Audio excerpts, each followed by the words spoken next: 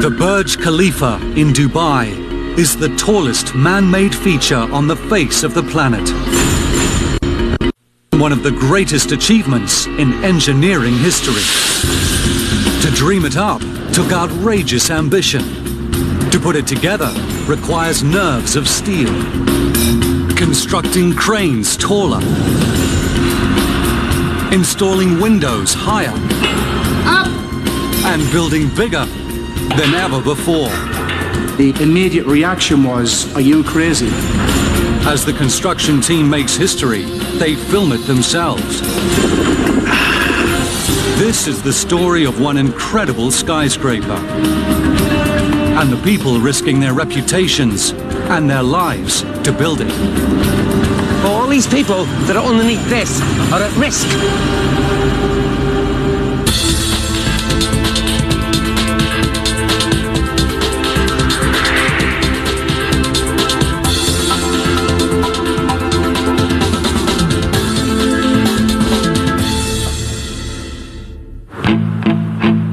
In the Middle Eastern Emirate of Dubai stands an architectural giant.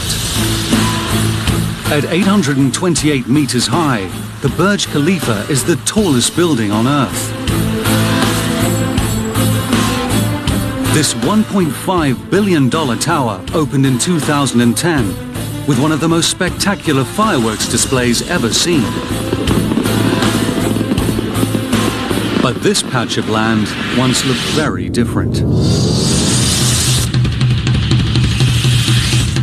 6 years earlier, when construction started, it was little more than a barren, parched and sun-baked desert. In February 2004, the team breaks ground at the Burj site. When you build this big, speed is of the essence. Time is money. There's so much money invested in these buildings, you have to finish them and start recouping your investment. Construction manager David Bradford is the man responsible for getting the job done on time. So I was ecstatic, you know, just to get a job like this. It's like a dream come true. This is the biggest building in the world. How many people get an opportunity to work on a job like this? But as David starts work, the architects are still finalizing the tower's complex design. The way you build a building like this, you have to fast track it. So you can't wait until you get all the design in place. You'll be sitting, sitting there in your office for 3 years trying to get the design finished before you can tender it. With large parts of the structure still on the drawing board, the construction team heads into the sky. The fastest way to build a tower like the Burj is with reinforced concrete, using a process called jump forming. The team builds molds at the base. They insert steel reinforcement bars and pour in concrete. Then when the concrete sets, the team lifts the molds up to the next level. And the process starts again. Using this system, the building begins growing at the pace of one new floor every week. When you set the jump form up like this, you put the rebar in, you pour the concrete in the top. After 12 hours, this is 12 hours after you place the concrete, which is liquid, you pull the forms back and you actually climb the hydraulic jump form system up on the concrete that was previously poured. And then that climbs up automatically 4 meters at a time.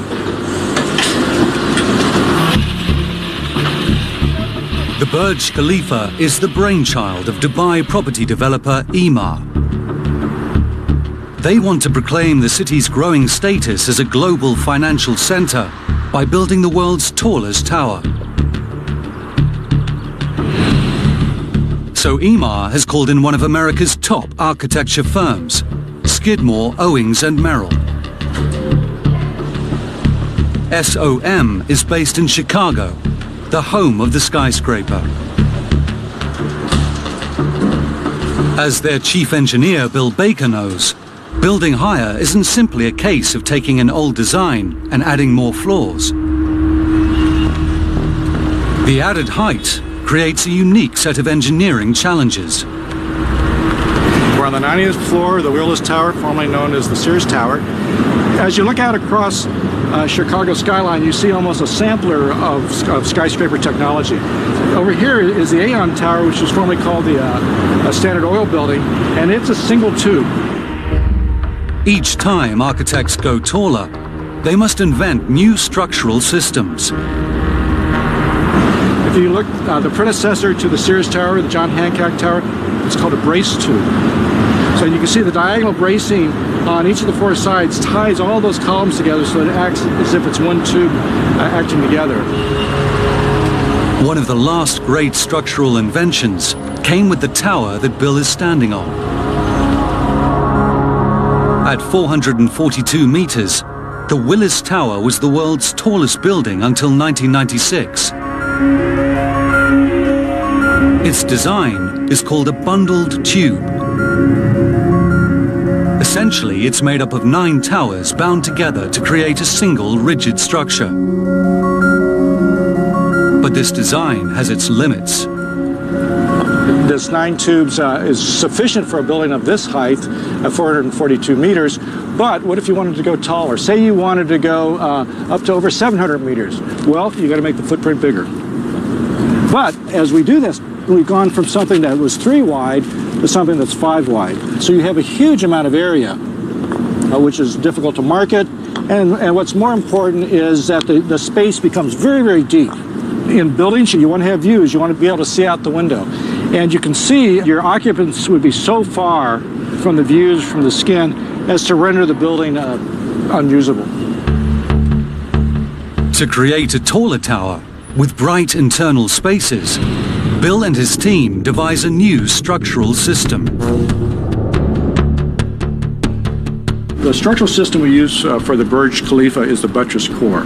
Now the core is the center hexagon in the middle of the building, and that's what's used to resist the twisting forces on the building, okay? But it's much too slender to go to such great heights.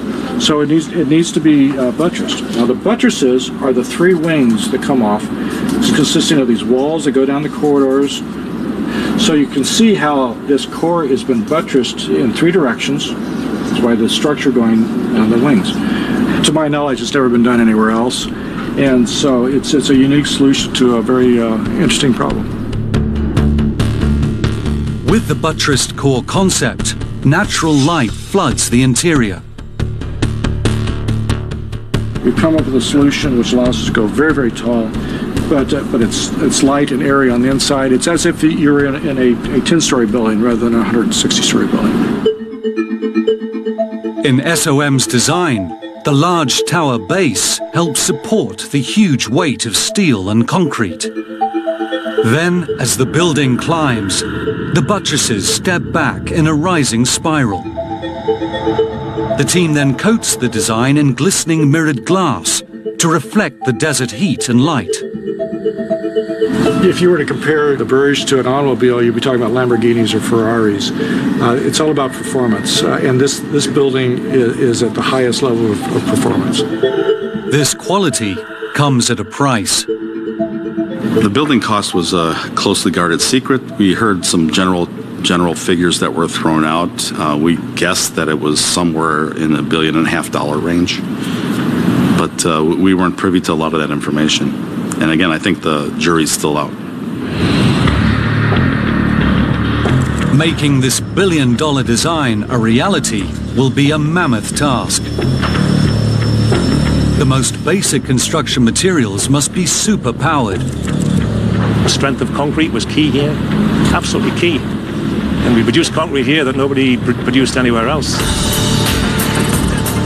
The team uses over 25 separate ingredients to create concrete that stays liquid as it's pumped up the building and then turns solid extremely fast.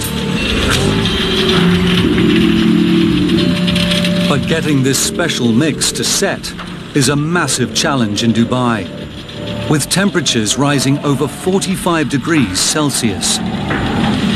If the concrete is too hot, it'll set instantaneously and you can't even place it. You have to pour at night when the temperatures are lower, and you have to put in ice and chill water in the concrete mix. To To lift this mix up the building, the construction team uses 3 of the world's most powerful concrete pumps. Over 32 months, the pumps deliver 165,000 cubic meters of concrete, enough to lay a sidewalk 880 kilometers long.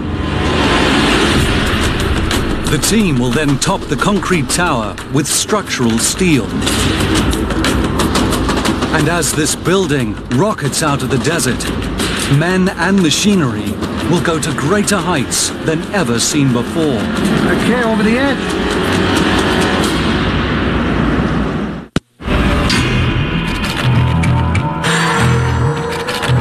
The city of Dubai is home to 17 of the 100 highest skyscrapers on Earth. But they're about to be dwarfed by a monster. As construction accelerates, the Burj Khalifa is now growing a new floor every 3 days. The idea is keep the ball rolling, never stop construction at any point in the project until you're finished. The building's handed over, that's it. That's when you can relax. While this process continues, there is still one fundamental detail to resolve. The architects still haven't decided on the building's final height. Usually minor things change, and this one, major things changed. We had the foundations went in way before we figured out the final height of this building. It's an issue that has to be cleared up fast. The landmark to beat is the 508-meter tall Taipei 101 in Taiwan. SOM's original design is just 10 meters higher. And one of the reasons why we did that is we didn't want to promise more than we knew we could deliver. But the architects soon calculate that the structure is so strong, it could stand over 300 meters taller. We kept on making the building taller and taller. And so it actually grew to about 725 meters there for a while. And it stayed there for a while, then eventually grew up to around 800 meters and finally ended up at the 828 meter height. When complete, the Burj will stand 828 meters above the ground. The question is, are the foundations strong enough to hold it up? Early on in construction, analysis of the ground under the site highlighted a problem. It's not like, when I worked in New York City, you get good granite there, you go down 4 or 5 meters, you're into good granite, and that's what you sit your foundation on, the granite itself. Here the ground is, top layer is sand, 3 or 4 meters of sand, and you get into weak sandstones, weak limestones, nothing very good. But science provides the answer. The future of the Burj Khalifa and its entire colossal weight rests on one scientific principle: friction. There's basically 2 methods in piling. One is end-bearing piles, which is you put the pile directly on the hard rock. That's what can sustain the load. But here we went with skin friction piles, where the weight of the tower is carried on the friction of the pile, the side of the pile. The foundations of the Burj rely on the super strong grip created between the ground and the sides of each pile. Beneath the tower, the team has driven 192 piles to a depth of 50 meters to support a 3.7 meter thick raft of solid concrete. These foundations must hold up a building that weighs over 500,000 tons. The numbers are so big that the team has to allow for a small degree of settling in the design. Once we evaluate all the total load of the building, live and dead loads, we expect the foundations to settle about 75 millimeters. But the foundations should hold.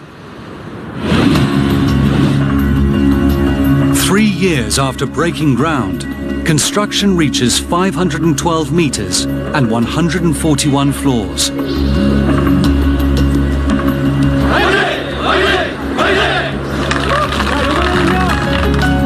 The Burj is now the tallest building on Earth.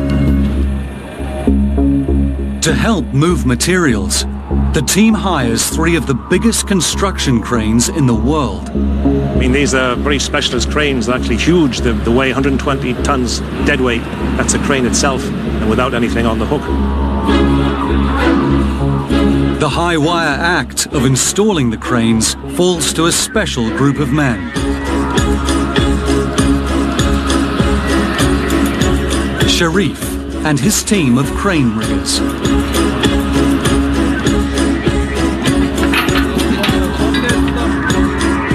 These men come from every part of the globe, and many speak different languages. But they have 2 things in common: a strong nerve and an incredible head for heights.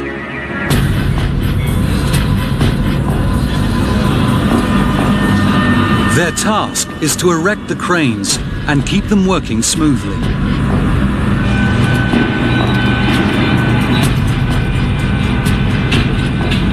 All without a single slip. They never ever lost sight of the ground and the edge of the building, and it was amazing that these people were so comfortable.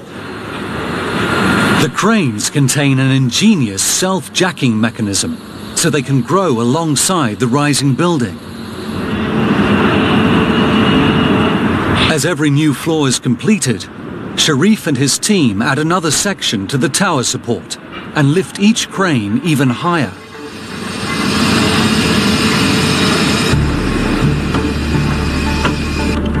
You need a steady hand to operate the highest construction crane in the world. And one of the few trusted with the task is Mohammed from Pakistan. I'm on duty for 12 hours, from 7 in the morning until 7 in the evening. There was a myth going around that the crane operator lived in the cabin, but I think the cabins are too cramped and uncomfortable. At 700 meters up in the air, Mohammed's crane cab is nearly twice as high as the Empire State Building. I like heights. They're great for work. If I need to go higher, that's fine. Whatever the height is, God willing, I'll do it. As the Burj reaches for the sky, it is entering the unknown. And one powerful force is becoming an increasing threat. The first overarching thing is you have to be respectful of the laws of nature, with gravity, wind, and the sun. And on a super high rise, the most dangerous and unpredictable of these elements is wind. When you get to these heights, the dominant load is actually wind load. It's not dead load, which is actually, the weight of the structure and the cladding and so forth. It's not live load, which is the people in the building. That's fairly small. It's actually wind load. You get the wind blowing on the side of the tower, and of course it tends to bend the tower or try to push it over. No building demonstrates this problem better than the John Hancock Tower in Boston. A masterpiece of steel and glass, 240 meters tall, the Hancock was constructed in the 1970s. But serious problems soon emerged. Even in moderate winds, people inside suffered motion sickness as the building swayed. And over 5,000 glass panels blew out, shattering on the sidewalk below. Only a major redesign saved the tower from demolition.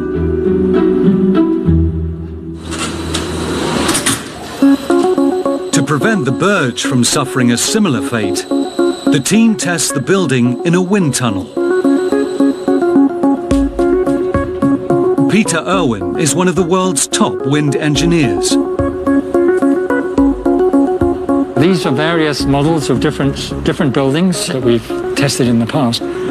This one here shows some of the unusual shapes that architects are coming up with. That one's being built in China. When we get involved with a wind engineering project, there are 2 aspects that we need to address. First of all, we need to know what are the winds doing in the area that the building is going to be built. Then we also need to know what is it going to do to the building. Peter and the team calculate that the Burj has to withstand gusts of up to 240 kilometers per hour. But because of its height, this tower faces an added danger. Buildings, as they get taller and more slender, run into a particular phenomenon in wind called vortex shedding. This is a model of a tall building, and the wind is blowing this way. And what happens with a building like this is that you get vortices peeling off this front corner, first off one side and then off the other side. As these whirlwinds peel off each side of a skyscraper, they can pull the building violently from side to side. Peter and the team must make sure that this phenomenon doesn't damage the Burj. There were 3 aerodynamic improvements that were developed as a result of the wind tunnel test. One of them was to improve the shape of these outer buttresses by softening the corner here. Another one was to reduce the width of the tower higher up. And a third improvement was achieved by reorienting the entire tower relative to the prevailing wind directions. The end result is an incredibly stable building, with a shape that resists vortex shedding. So you might say that this shape confuses the wind and it's unable to create these strong crosswind forces that affect many other buildings. The Burj is equipped to handle the strongest winds that strike Dubai. On site, the superstructure is shooting upwards. Once completed, the Burj Khalifa will contain 900 apartments, a 160-room hotel, and 37 floors of offices. The building will use up to 36 megawatts of electricity, enough to power a town of 20,000 people. In a power outage, 5 huge generators will supply backup electricity. But first, someone has to get these massive machines into position. 3 days before Christmas Day, and look what Santa's brought me. That's a 22-ton generator, and there's 5 of them. Pull it. Gently. Keep your eyes on the machine. What have we got? 26. It's supposed to be 22. Someone, somewhere, has made a critical mistake. Yola. Each generator should weigh 22 tons. Why is it 26 tons? You're amazing. Amazing. Everything is rated below 25 tons. The spreader beam is rated until 25 tons. All these slings, they're 6 tons each, that's 24 tons, and we're trying to lift 26 tons. Therefore, all these people that are underneath this are at risk. Why is that? Right now, my people are at risk. Yes. It's 26 tons. It's 26 tons. Yes. The generator is 4 tons too heavy, and the chains could snap at any moment. Put it down. These things are not an exact science. It's experience, and I'd sooner not risk the lives of men or machines. When you're building on this scale, safety is paramount. The team must reinforce the lifting gear before moving the generators into the building. You go downside, huh? 99. As work progresses, the task of keeping everything on schedule is taking its toll on David Bradford. I went all out here to produce the best job possible. That had an impact, obviously, on my family life. My wife didn't see me, although she didn't complain about it, but I'd show up home and my wife had already gone to bed, and I'd be out in the morning before she got up. But the job's just about to get even tougher. This kind of a building, you can't afford to make mistakes. Okay, That's the bottom line. You make a mistake, the building stops, then everybody incurs huge costs. The contractor's got all his plant equipment lying idle. He's got thousands of workmen out of work, basically. Can't afford mistakes. You have to check, double check. Everything has to be more or less perfect, all the way up the building. And with the superstructure almost done, one thing is less than perfect. The glass panels that should already cover most of the building are still nowhere in sight.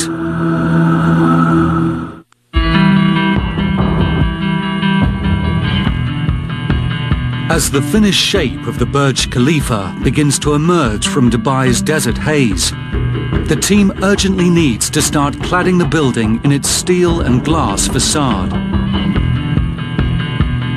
As the construction drives upward, you need the cladding to enclose the building, create interior environment where you can actually work inside and do fit out and mechanical work, all the kinds of things that make the building habitable need an enclosure. It is a massive task to seal the structure from wind, rain and sand. 24,348 individual panels must be assembled and installed on the exterior. But the company commissioned to supply the panels has gone bust.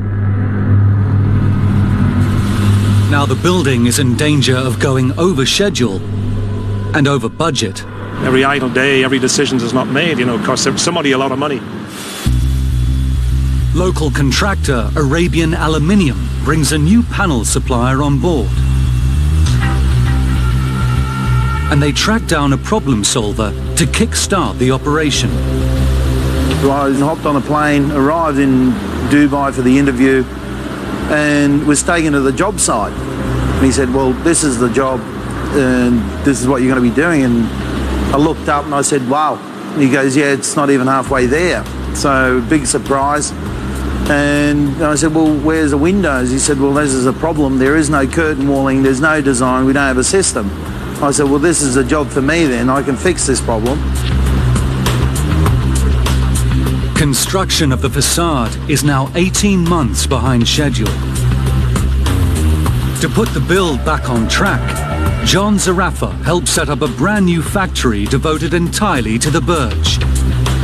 I thought, yeah, it's going to be difficult, but it's a challenge. We were fairly amazed because they went from appointment of their new contract through design, through production of the components and ready for the testing in a space of 4 months. This is a typical panel that was used on the Burj, basically with a vision glass, big piece of vision, small vision glass, stainless steel spandrel, vertical bullnose. It's a stainless steel fin, it's mirror finish, which is at the moment has got protection on it, which will eventually get taken off. These panels are literally lifted up as a complete unit and they're hung. That's why they call it a curtain wall. It's actually hanging from the slab above. Covering buildings in glass might look good, but in Dubai, this creates a special challenge, as John demonstrates. We've got a piece of clear glass here, just normal glass. The sensors are measuring the temperature in the box to understand how much heat is transferring through the glass and into the box. So if this was on the building, this is the amount of heat that would transfer through the glass and into the building. The outside temperature is now reading 46 degrees Celsius, which is very, very hot. As you can see, we're having a bit of a sweat. 46 degrees Celsius is high, but that's nothing compared to the temperature under the glass. The current temperature inside the clear glass box is reading 98 degrees Celsius, so not too many human beings that I know could actually live in this environment. The internal temperature is just below boiling point. If this ordinary glass were installed in the Burj, the building's interior could become the world's biggest sauna. But the team has a high-tech solution. Here we've got the glass for the Burj Khalifa, which has 2 coatings on it. The outside coating is a silver coating, which captures the UV rays and reflects them back out of the building. Inside coating is a titanium coating, which captures the infrared rays. By reflecting infrared and UV rays, the glass drastically reduces the amount of heat that penetrates the building. But this technology comes at a cost. To everything that is involved with making a panel, to the point of bringing it to the site and installing it, You're probably talking close to $2,000 a panel times 24,000 panels. It's a lot of money. So 24,000 times 2,000 is 48 million. As the glass and aluminium arrive in Dubai, factory workers assemble the panels and ship them straight to the building site.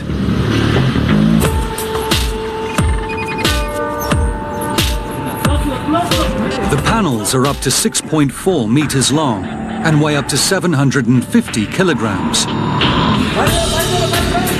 And every single one must be lifted individually and installed by hand.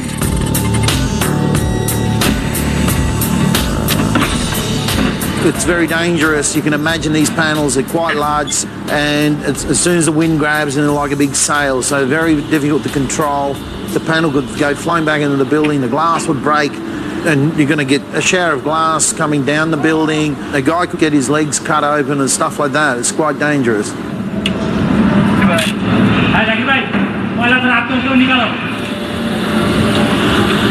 As the workmen seal the building, no one is following progress closer than construction manager David Bradford. The major milestone, believe me, been working on this thing for a year now. It's been a nightmare. On a Friday, if I wasn't coming into work, I'd set my telescope up on the roof and spy on the cladding contractor to make sure he was working. If he wasn't, I'd give him a telephone call. Yeah, hey, what happened? You know, why aren't you working? We actually recovered all the time that we needed to get the building back on track, which was really astounding that they were able to do this.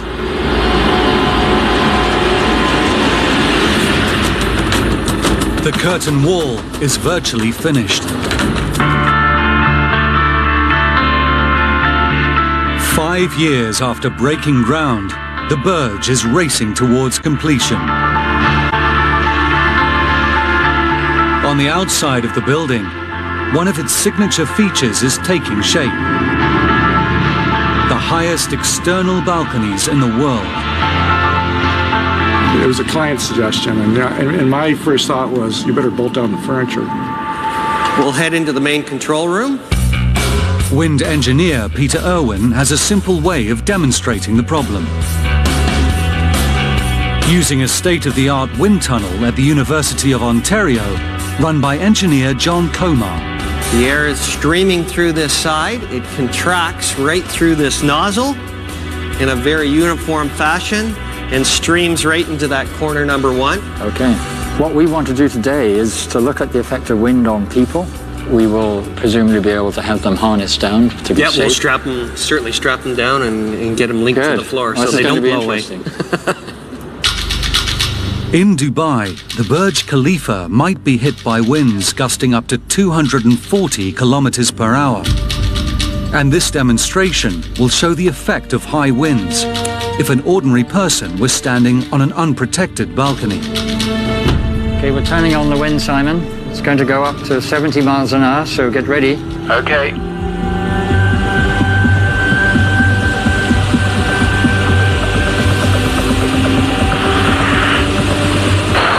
windy. Okay, now I'll take it out slowly around 70 to 80 in case you run into trouble.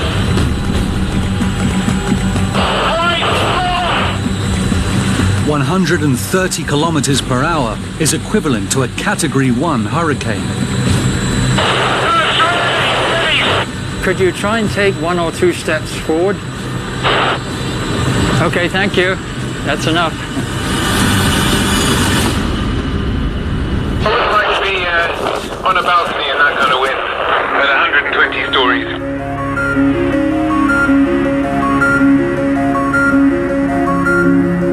To prevent people being blown off the Burj Khalifa, the architects developed ways to protect balcony users from the wind. We came up with these glazed balustrades which keep the wind from blowing straight through across the balcony terraces. We came up with these architectural dividers which keep the wind from coming over the balustrades and sweeping across the surface of the terraces. And we created these trellises which stop the downdrafts from pushing down over the tops of each terrace. But inside is the most ingenious solution. Well, we have wind alarms installed on every facade where there's a terrace. So if the wind speed on the terrace exceeds what we consider to be safe for the occupants, there will be an alarm that goes off to warn people not to use the terrace at that particular moment.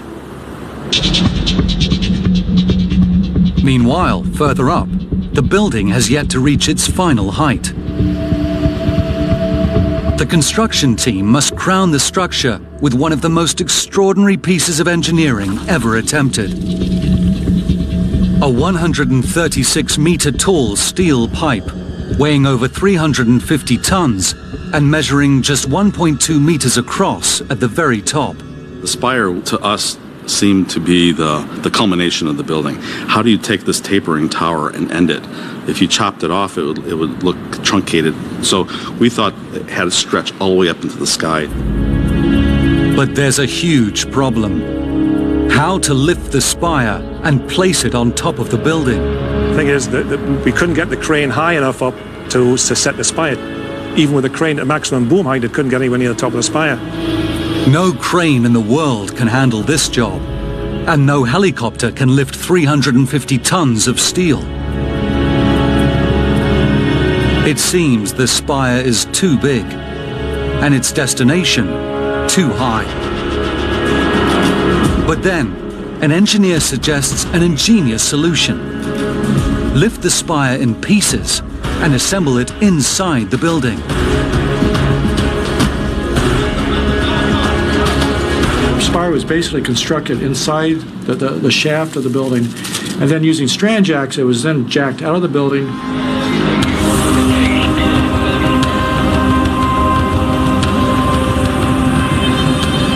All the lead architects and engineers gather to see the spire rise into its final position. Here we are for the last jacking of the spire to take it up to the top.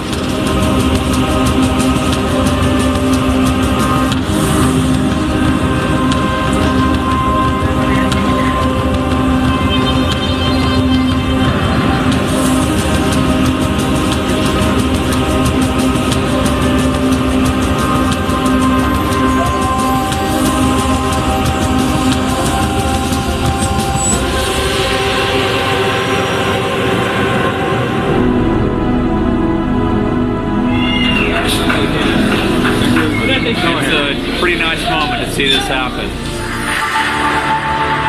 For the first time, the silhouette of the Burj is complete. The team can now start to apply the finishing touches.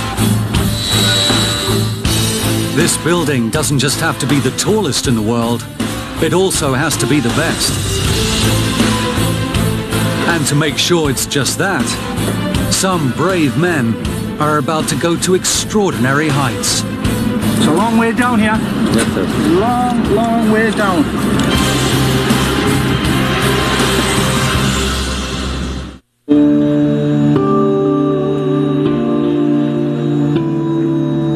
After an incredible team effort, workers are finally installing the last curtain wall panel on the Burj Khalifa. And the key to the job was the planning. We planned that whole thing down to the millimeter, down to the second. Okay.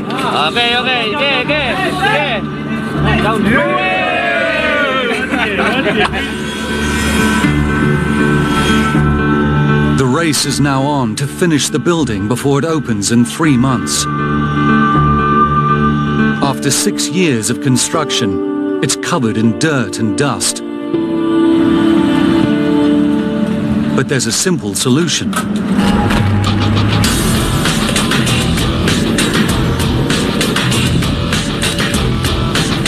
Teams of window cleaners will polish the entire facade by hand and rope.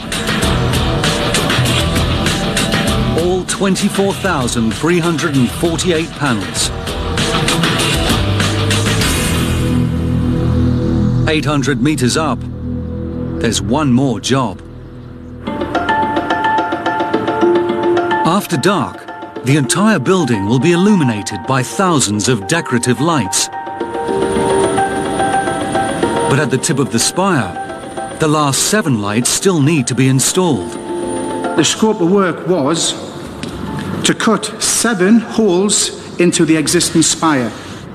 If it was me, I probably would have said, out of 2,000 lights, 7, forget about it. Standing on the ground, you're not going to notice. But AMAR wanted to do this job 100%. You know, they set their targets very high. The construction team must find a way to finish the job. You couldn't get a scaffold up there. The crane couldn't get that high. Rope access expert Mick Flaherty has the answer. The immediate reaction was, are you crazy? You know, I mean, how do you intend on doing this by hanging on a rope? Mick recruits a highly trained supervisor to lead the job. Now this is an abseiler. This is a guy that's worked in the rope access industry for many years. But just before they're due to start, disaster strikes. At this height, it does something to you. You know, you're totally out of your limits.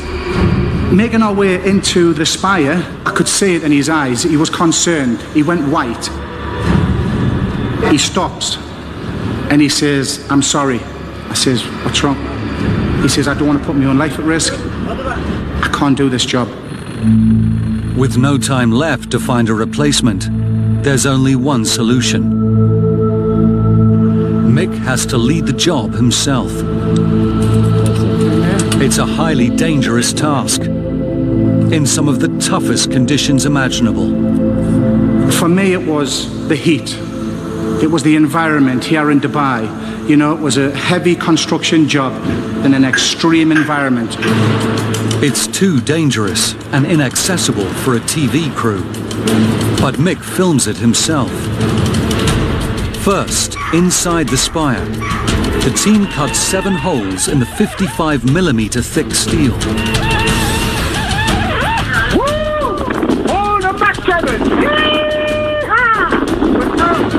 Job very well done, Melcher. Yeah, thank you. Job very well done, Hector. Yeah. Woo!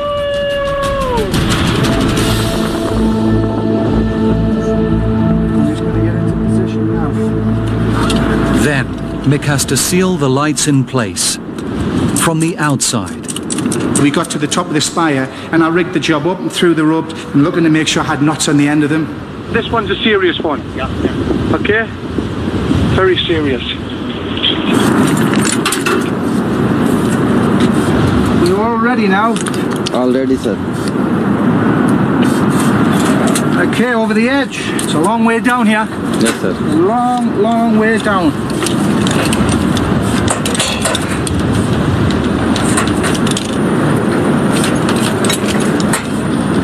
You feel so high, you know? It doesn't feel real. Okay, Jamil? Yes, sir. All okay, sir. All right. Good up there. That initial going over the side and doing the abseil, it was just a mega buzz. It was like, should I look down or not? We've been cutting the hole with the steel. We've then been installing the light housing. And now we're going to finish by sealing. Fantastic, yeah? Yes, sir. So that is the job complete.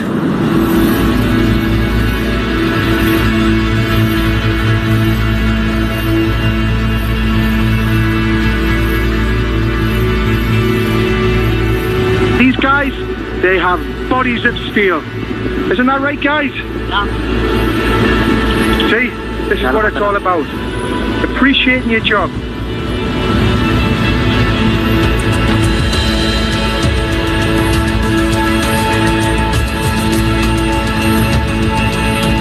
The Burj Khalifa finally opens to the world in January 2010.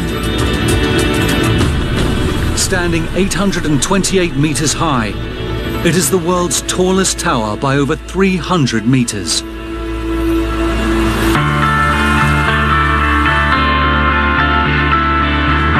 Creating it took the combined effort of tens of thousands of people. From the hardest workers and the toughest bosses to some of the brightest minds in the architectural world.